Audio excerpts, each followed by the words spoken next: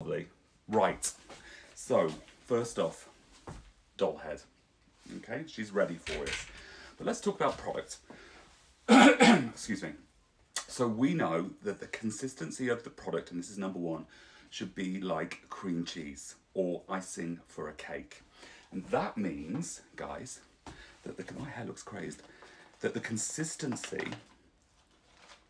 should be like that. So this is Blonde Me clay, and it's mixed 1 to 1.5. Now I know that not all of you use Blonde Me clay, and that's absolutely fine. But this is designed specifically to paint for, and the consistency is no hassle for me. It's easy.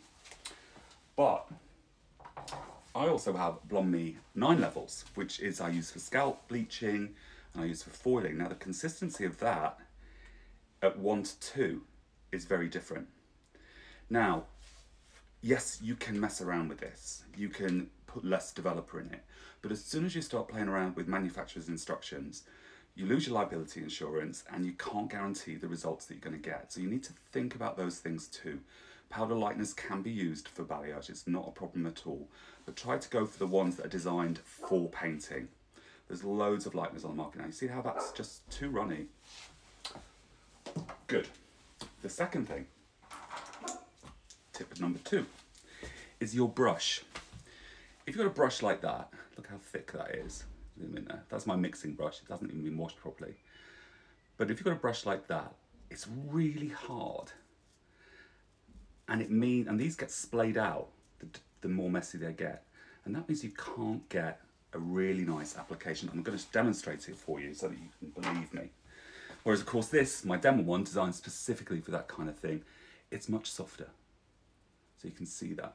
Brushes are really, really important, and that's why I spent 2 years developing them. So the other tip for your brush is, guys, don't let the assistants wash it yourself and pop it away. And there's a little trick that you can do, which is if you want to keep all the things together, just go like that. And that keeps it nice and flat. That's a nice little trick. Okay, let's go to the dolly. Let's get in with the real work, hey? Right. Here we go. Meringue. Somebody said meringue. Yeah, absolutely. Meringue is a good one too. I'm just going to let you drop these comments down here, if I can. Can't do it. Ah, that's nice for you, isn't it? A view, a ring light. There we go.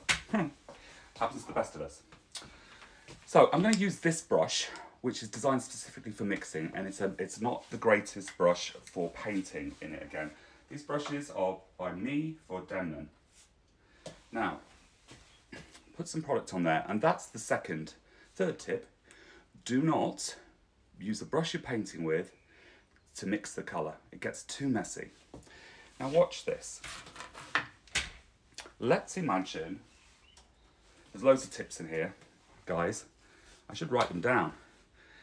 So, say you decide that you want to do your balayage and that's the kind of section you want. Let's go in there. See that? There's not deep underneath, it's like a weave section. The first thing you'll notice is that there's not much hair at the ends. Versus going in and taking a V. See, that's much thicker. And look at the hair that you've got at the ends. Now the hair at the ends is what you saturate. So that's where you get the pop. So if you take a slice rather than a deep V, you're not going to get the effect that you want. Now, let's take this slice.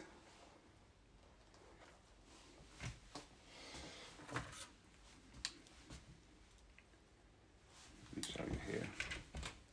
Now, a lot of people will put the product up here. Now you can see that product already isn't laying on the hair, and it's a slice. Then they'll use the brush like this. So you can see that I'm painting down, but look, all that product's coming underneath there.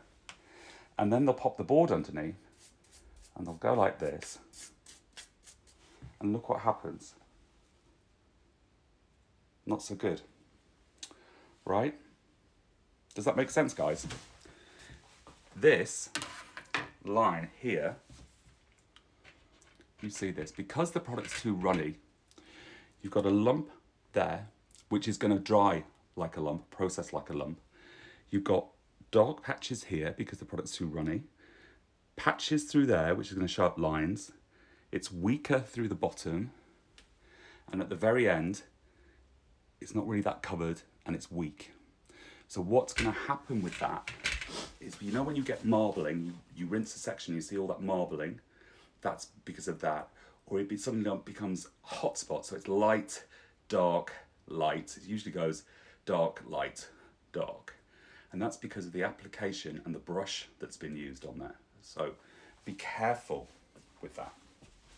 Now let's just go ahead and use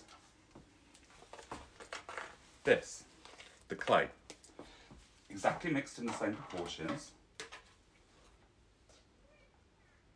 Don't double dip.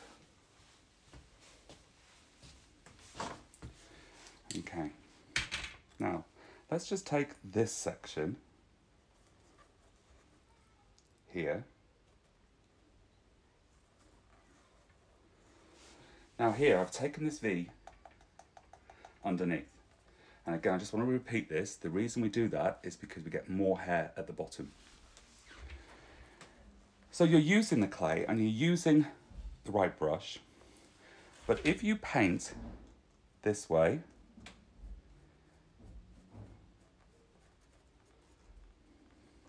like you would paint a foil, and you do a bit of that, so you back brush it up a bit, and you do a bit of that.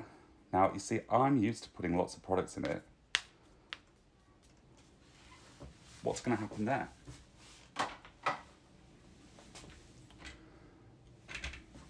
I've taken the right section, because I've taken the deep V, but I've applied it this way. So here where I want lift, it's too dark. And then you've got darker sections through there. And then at the bottom, it's not light enough. So it's not all the way underneath, but it has gone slightly underneath because of the way that the brush has gone on it, so you've pushed down. This is foil. Foil you need to saturate. Balayage you need to paint on the surface. Okay? Right, and it's not even, exactly. If it ain't white, it's not going to be light. You know it, guys. You know all this stuff. So let's do it again. And try it this way. So here's the section. Right? You load in the middle. Because if you load up here, you just go in there, you can't control, and you get a lump there, and it's going to be too light at the root. How do you get out of that?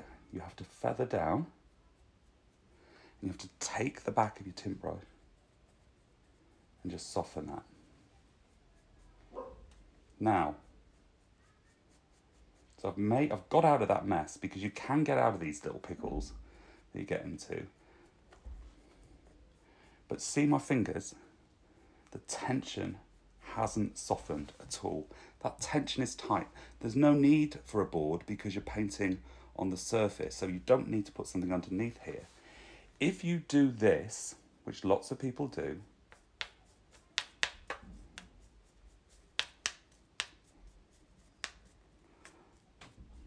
and I've made sure that that looks nice, but there's a problem in here. So I'll lift this up.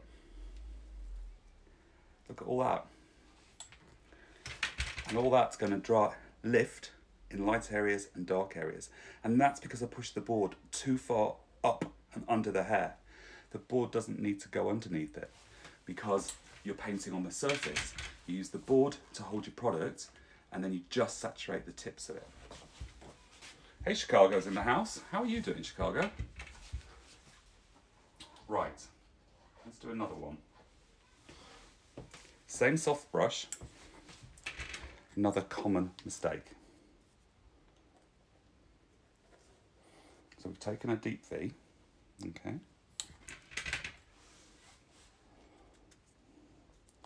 we're going like this. And then we take this product and we're I'm not putting enough on it. See, my go-to is to put more on. And that's it. Let's put a few marks in it.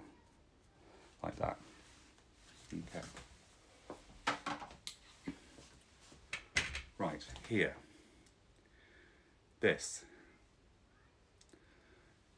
What's going to happen here? Let's dissect it. Bring it out for you.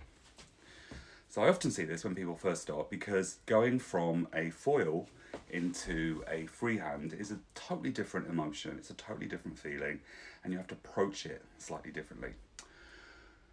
So here, this is because not enough product has been put on, okay? You're going to have a hot spot here, a line there, hot spot, a dark line in the end, a dark line on the outside, a light piece in the middle, dark on the side there, going through, and there's not enough on the ends. It's not been saturated. So it doesn't matter what product you use, if you don't get that lovely even flow, when you rinse it, your top lip is going to start sweating, and when you blow dry her, you're going to be asking for the curling irons. Somebody put the curling irons on, please, so that you can hide behind a curl. What I want you to be able to do is to blow dry it straight and it look fantastic, and then you can curl it if you want to. So we can see the different mistakes in there, yeah? We're liking this? Everyone liking this? Now, let me move the doll head out of the way. The very first rule for balayage is that balayage is dictated by the haircut. So if the haircut's heavily layered, you need to think about your placement. If it's a long layered haircut, you still need to probably pop some underneath. So when a client comes in and says, I want a half head balayage, and she's got loads of layers in there and she's not had it before, she'll need a full head the first time, and then she can go on to a half head. If it's short at the back, now, you know that kind of 80s look where it was sort of blonde on top and dark underneath, even on short hair. That's not going to work either. You can't balayage through those short pieces at the back, so it's either a tint to get it all lighter and then some lighter pieces through the top, or it's strategically placed pieces that flow, maybe on the top and around this sort of area and nothing through the back. Again, if the client wants to be that blonde, it might not be a balayage surface, so just think about what the client's asking for and what's possible in there. Good. Oh good, I'm glad you're liking that. So, dictated by the haircut, first of all. Consistency of product is super, super important, yeah? Now, with a clay, you're only going to get 7 levels of lift. If it's a level 4 and she wants to be level 22, we know level 22 doesn't exist, but you know, I've got level 22.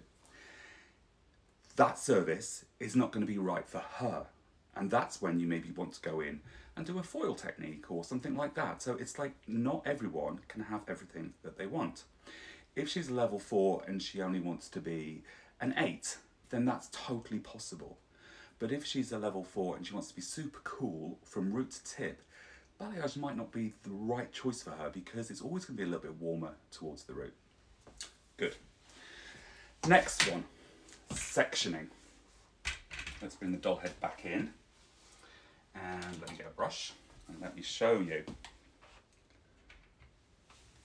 So, if you go straight across like you would a foil, you're going to put more of these pieces in. And that means you're going to do more work and you're going to think it's great, and then when you rinse it, it's too blonde and it's too heavy and we haven't got the negative space built into it. So generally speaking, for a sectioning pattern, I always go in a deep V. It means I can put less in, work quicker, and get the result that I want. Hair density. If the hair's super, super thick, you're probably going to have to put more in because it's super, super thick. If the hair's really coarse, you might have a little bit of a struggle with the lift, so you need to think about that too. If the hair is fine, and you know my little saying, 3 hairs and a wish, you need to put very little in. You don't need to put a lot in at all, because the less you put in, less is more. You get a better effect the less work you do, which is great for us. Now, just gonna show you. So, depending on what you want to produce, which again is about taste level between you and the client and a conversation that you've had in the run up to the appointment. Sorry about my arm being in the way there. Let's have a look at that and see what that looks like. So maybe that's our second section. So this is just beneath the occipital bone.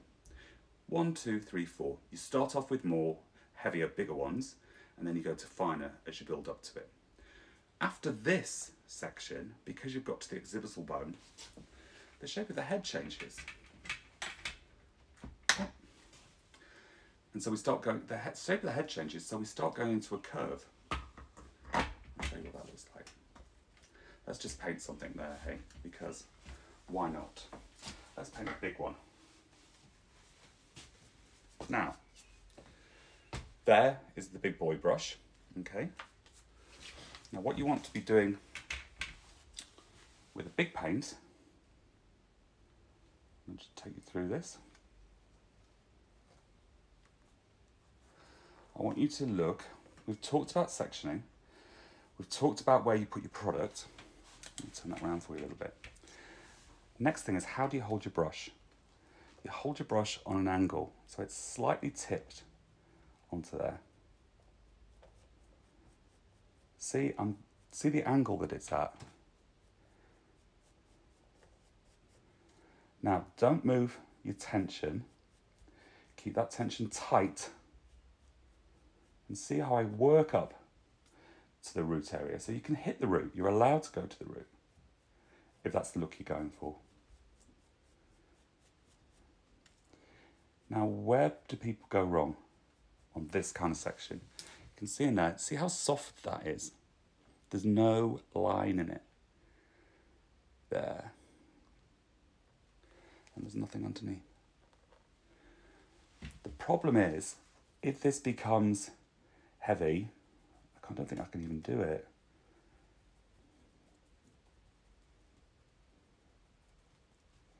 See, and that becomes heavy through there, the product's not even, you'll just get a straight line. So you want to make sure that you diffuse it. Now lots of people do this, which is fine. I just think it gets messier. So I like to just paint, paint, paint, and I go like that and continue to build it up. And then put the tip in there. Now let's look at this piece. Let's dissect it.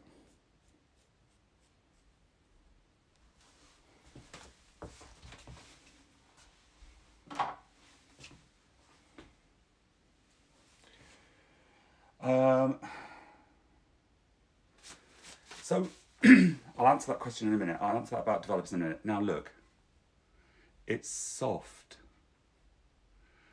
but it has its whole shape in there. There are no dark patches. It is darker through here because it's more delicate, so it will lift not as light through there, but that's what you want. You want to transition from this to this, and that's why you saturate the ends, but you don't saturate underneath all of it. There, see? Really, really important. Somebody just asked me, a really good question, if it's clay and it's fine hair, would you use 30 volume? Now clay is totally different to other pre-lighteners because the top of the clay seals over and it dries out. That's why you don't need plastic. And underneath, it's still moist and it's still lifting. So if you think of, my friend Lorraine said to me, if you think about when you go out and you have a sea salted fish that's covered in salt and it's all dry on the outside, but when you open it up, it's like steamed inside it and it's really moist. Clay will give you up to 7 levels with 40 volume. If you use 30 volume with a clay, you will only get up to 4 levels, and it's up to at the beginning of it. So again, think about the product and where you want to go with it. Okay, good. Good. Now, so we've got dictated by the haircut, tension, how you hold your brush, which is really, really important through there. We've got, do you put the board underneath? No, you don't. You only do it to the ends through there. We've got sectioning, which is really important to work through that. Now with your sectioning, the next section here,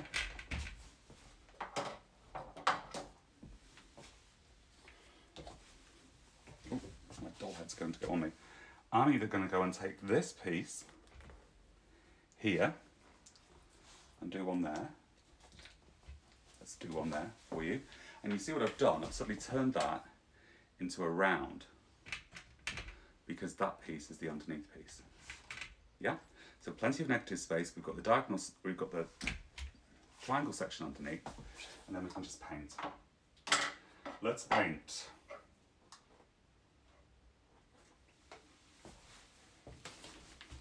I hope this is all making sense. Top tips. Right, now here, again, start in the middle. Look at my brush. We're creating a V. Make sure that tension's tight. I'm going to go to the root. And here we can see how important the negative space is. The negative space is the darker area through here. Now, if you're painting a wide section like this, if you drop down, you don't want a line there. That's all going to lift up differently. You want it to be soft, so you might just go up slightly in the middle.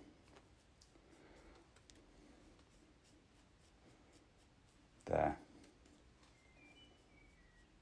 See that? Do you like that? Soft. Nothing underneath at all. Then we come down. There, like so. There we go.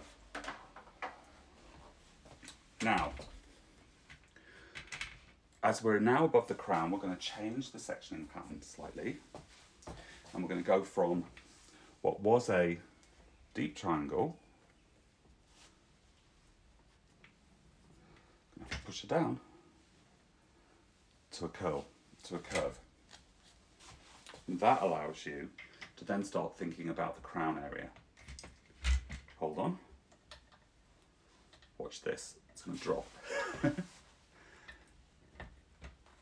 No. It's not having it today. There. There we go. So we've gone from a deep V. As we get towards the crown, we go into a circle area there and work up to the crown area. Now, talking of crowns, they're really, really important. The next tip is that you always work with the natural variance in tone. So, you know, sometimes you'll see lighter pieces towards the front. Paint those. That'd be fantastic because it would look supernatural. But you also work with natural curl and waves. So if you've got a split double crown or a crown through there, you want to make sure that just because you blow dried it, it all looks beautiful. But when the lady goes home and she blow dries it, and she doesn't blow dry it as well as you, that if that parts through there and she's got a mirror looking at it and she sees a dark patch, she won't like it. So you have to play around with the different movement of the hair, and that's what makes it so beautiful, because you get to really understand it. Now, oh, there we go. So application is all about tension. It's about how you hold your brush. You load in the middle, you feather through the end. Less is more. Work with the natural variation of tone. Work with the natural curl patterns. Negative space should always be away from the face, not towards the face, because what you don't want is dark around there. The consistency of the product is super, super important. So play around with your product. Lots of product companies have different products for different things. See what's right for you. Make sure that that mixture is cream cheese-like, or icing on a cake, or meringue even, as somebody said, which is cool. And then you always work with the haircut. Always work with the haircut. And then there's something else, and it begins with F, and then it goes with U. F, U. Have fun. Have fun with your balayage. You've got all these videos to go back and look at. I'm going to work on haircuts for us for next week. Let's see if anyone's asked any questions. Okay, through there. Let's have a look here. Let me have a look. Did you enjoy it? Yes. But what do you do That's where you want the pop. So the pop, for me, is the ends, because naturally with a balayage, if it's sun-kissed, it's going to be darker through to lighter, so that's why I saturate the ends. Also, when you're doing this, it's a really good question, by the way, I always start at the back and work to the top of the crown. Now, the reason I do that is because then I can rinse that at the basin if the rest of it isn't ready. So I start from the back, then I work on the hairline at the front and then work through the sides. So I don't do the hairline first, because if that's ready and I can't rinse it, you can't really pop somebody's head forward like that and rinse all that out. It becomes too messy. So that's another good trick there in that. Good. Elevation of the section. Obviously, if you just paint down with it, and that's a good one. Well done, guys. They're coming at me fast and furious today. So look at this. If I take that and I paint, hold that down like you would a foil, it's too easy to go into the other areas. So I like to lift up. So I like my elevation about there, sometimes a bit more, and it allows me to focus on the section. That blends in too much to everything else. Really good one there, really good point. Good. What else is going on? Oh, I'm glad I make it look easy. It'd be terrible if I didn't, wouldn't it, really? That's funny. Right, how do you blend the crown area? I can get to that one for you. My frustration with the block, I know, but you know what? I haven't touched a human head in months now. So when I go back to do a human, I'll be like, oh, I've got to talk to them, I've got to wear a face mask, socially distance and try and do my job. That's gonna be quite funny, isn't it? I'm glad you're liking the tips, guys. Yeah, good. Hey Glenn, how are you? Good to see you on here today as well. I am really glad you like them. I'm gonna just show you the crown area quickly, just go over that. Oh, Nigeria's in the house. Hey, Nigeria's too. Like 5-0, and she wants to... Okay. This is a really good one. What would you do with a client who was a 5-0 and she wanted to be stripped out first, and then she wanted a balayage look, so she wanted to go lighter? You can do two things. You could either use your balayage to make her lighter straight off as a corrective service, or you could cleanse the hair first, and you know there are different ways to do it. If I just want to cleanse out half a shade or something, I use my Blonde Me detox things. If I want to go higher, then obviously it becomes a bleach bath or something like that. You need to do the corrective work first. So a client that's had an all-over colour, she wants to be lighter, or she's done it at home and she comes in and she shows you, this super blonde picture. It's like, well, we need to do all the other bits first. Balayage won't make that. So always be really clear in your diagnostic, in your consultation about what is achievable and what isn't. And make sure you charge for it, guys, because, we're the ones with the knowledge, we're the ones that have spent our time training, and if somebody doesn't want to pay that, give them the choice, but don't do it for less. Know your value, it's really important. Crowns. Somebody just asked me about crowns, so this is good. Now, all right, crowns really are important. Now obviously a doll head doesn't have a crown. It's like a little bit more difficult. I ordered some curly haired doll heads and they're not great. Normally with a crown, okay, so say that's it. Can we see that well? Let me just bring that down a bit more for you. There, that's good. Not so good on my angle, mind you. So if this hair splits here, naturally, if you put a light one here and a light one here on these two, but you don't put one underneath it, what will happen is when that splits, you're going to be dark there. So for my blonde clients, I'm generally doing classic balayage, which is the deep V, the 2-point, or I'm doing micro. And through here I would do micro. I would do a small one here, a small one there, and then one underneath it, so that it all just, but delicate, and making sure I'm respecting the negative space so that when it moves around, there won't be a dark hole there, because that's not what she wants. With your lived-in girls, it's much easier because they don't want it to the crown, they want it sort of lower down.